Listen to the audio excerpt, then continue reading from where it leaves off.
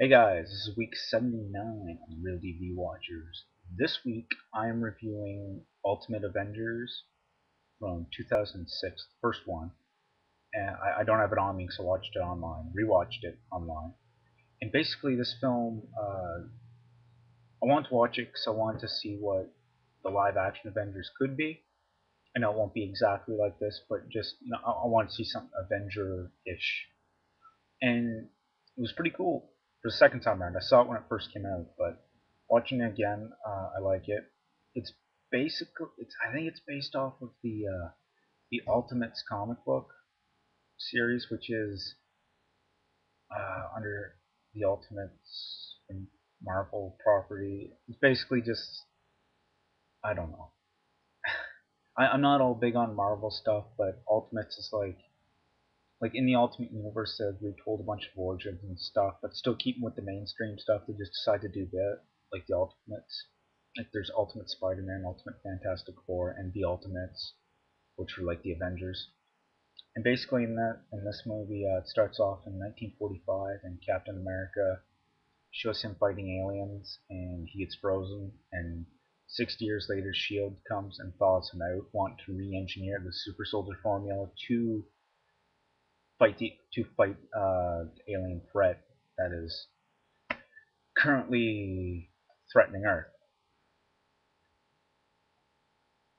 But they figure that they're not going to be able to uh, get the formula up and running in time, so they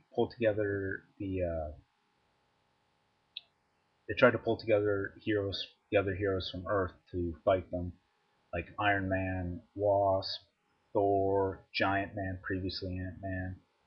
Uh, they've got Captain America and Black Widow on the team. So they've got those, and they're just basically like fighting some aliens and shit. And it's fun. It's great fun. It's got it has there's decent amount of characters in there.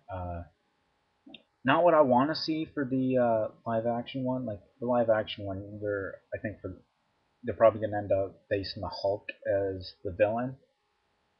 I hope they don't do aliens for in 2012 for that Avengers film. I just hope they don't go down the alien route because they're already taking quite a chance combining like the mystical Thor with the technological Iron Man with the sciency Incredible Hulk and such. No, they're take which I think it's probably going to end up working well under Joss Whedon's wing, but enough of that.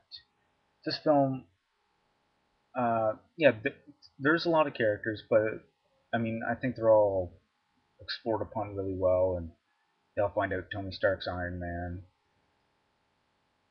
I don't know why that was relevant. Just want to say it. But anyway, it was a fun film, and definitely check it out if you're a Marvel fan.